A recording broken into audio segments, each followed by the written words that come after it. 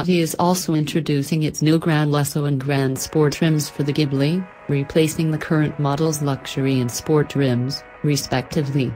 Each brings its own series of design elements, inside and out. In the tech department, the internals of the headlights are new and feature full LEDs for the first time. And in markets where the technology is allowed, the headlights also feature matrix LED technology that allows you to drive with your high beams permanently on.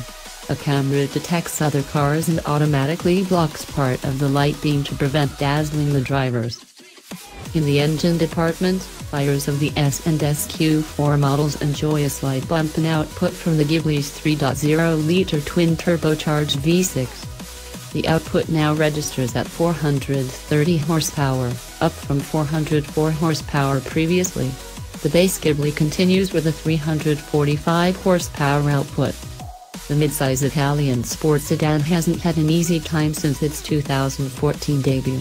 Maserati was forced to curb production the year after the car went on sale due to cooling demand.